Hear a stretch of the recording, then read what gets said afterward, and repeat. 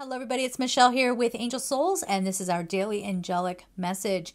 If you are new here and you like what you're seeing, thank you for sharing, liking, subscribing, all of that. That helps me out a ton, and it gets the message out to other people. So again, thank you for that. If you want to work with me, you have two options. You can book a reading through angelsouls444.com. Those are my standard readings. You'll read a description there on the site, or you'll see the description there on the site. Or if you want to work with me for a live reading or one-on-one teaching sessions, I teach angel mediumship, how to connect with your angels. We can go through a session of directly connecting and working with various archangels. Email me at angelsouls444@gmail.com.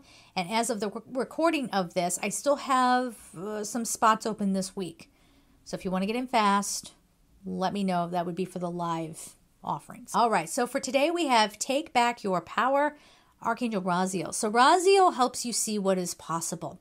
Raziel can pop up when you think all is lost and then suddenly there's movement forward. So he does get associated with abundance and prosperity as well, but in manifestation. But I mostly see him as coming and helping you see what you've been missing, right? So this is the type of thing, if you haven't been believing in yourself, you think you're no good at your art or your job or whatever it is, helps you see what you're doing right. Okay, so use your God-given power and intentions to manifest blessings in your life. So taking back your power is not about being egotistical and trying to convince people that you're good.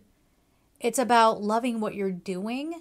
That's what he helps you see. Love what you're doing, right? Love what you're engaging in. If you don't love the people that you're around, if they harm you, if they take your energy, you take your power back. You go no contact if that's appropriate. Right?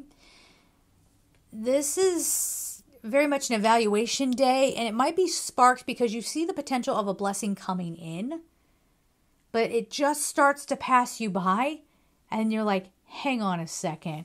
I know what I need to let go of, or I know what I need to transform. And then you'll see that that blessing starts coming back to you. All right? We'll leave it there. I'm sending you all so much love, and take care.